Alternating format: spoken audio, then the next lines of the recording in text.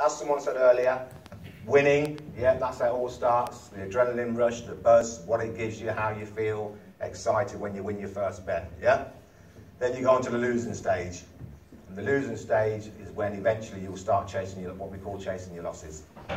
And that will just spiral and spiral, and you accumulate debt after debt after debt. And so then you're on a downward spiral, yeah? And that will affect you mentally as well. And so you get to a desperation stage, and for some that's the point where you seriously need help. One of the things I didn't do was seek help until it was too late, until I lost everything. So we always say to people, it's really important when you're going through a gambling disorder and it's affecting your mental health, and there comes a point where you have to seek help because you do need professional help to come out of this addiction. And for some, unfortunately, as I said earlier, you get to the stage where you've lost everything, you've lost your friends, you may be bankrupt, you've lost all your money, you've lost your house like I did, so everything's gone. Then there's the guilt and the shame that comes into play, and then unfortunately for some, which as I said is evidently out there and proven, for some it's the end of the road and they can't handle that and unfortunately take their lives. So that's when you get to the hopelessness stage. So here, as just an example, 25-year-old gambler committed suicide and lost 119,000 in 5 days prior to his death. He has been real.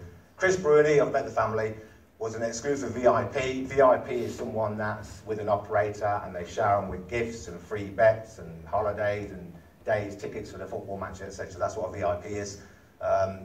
Which tempted him with $4,500 in cash bonuses shortly before his death, despite the amount of money he was losing. So as I said, the operator knows your data, knows what you're losing, but they're still throwing money at him. In his suicide note, Bruni said it was the gambling, that he couldn't go through it anymore. A coroner ruled that he had died in part from the shame of gambling. And that's what I said, it's when the guilt and shame comes into play, it can be very, very, very difficult. So there are estimated 2 gambling-related suicides per day in Great Britain. 1 in 5 problem gamblers had thoughts about suicide the past year. 1 in 20 problem gamblers had made a suicide attempt in the past year. Who's this on the left?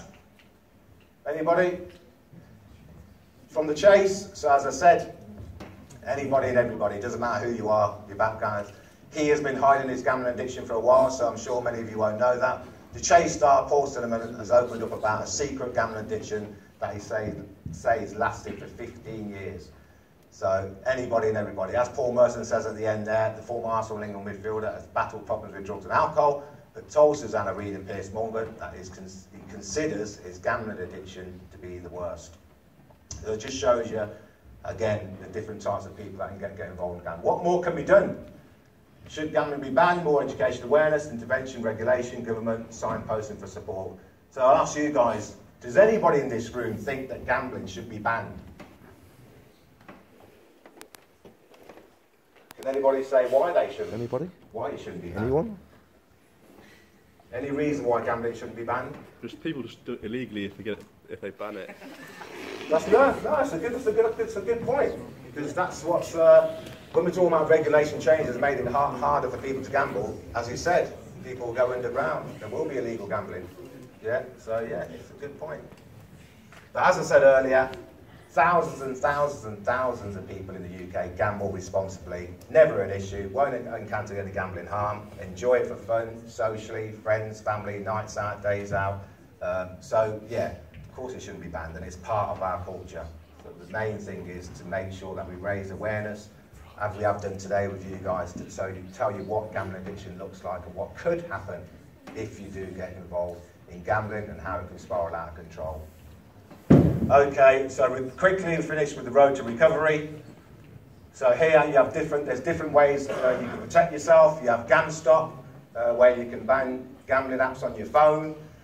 You've got up here, you've got Casinos Sense, which is administered and operated by the National Casino Forum, where you can ban yourself land-based casinos. And then you have the bookmakers, betting shops, multi-operator self-exclusion scheme, so you can ban yourself from bookmakers, and that can be in the area or it can be nationally.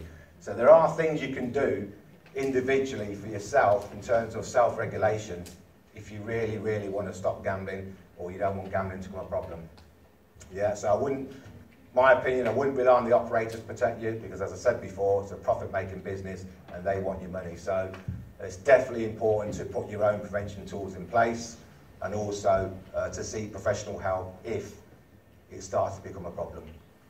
And this is what I mean, there's lots of support out there. These slides will be sent to your teacher, the slides in terms of the recovery toolkit, so you'll have access to them. If you or a family member or friend is struggling with gambling, these are all the support services that are out there. And these are online support services, particularly for parents. So there's lots of online support here where you can learn about parental controls and learn about the virtual gaming, etc. So, come to the end. Any questions?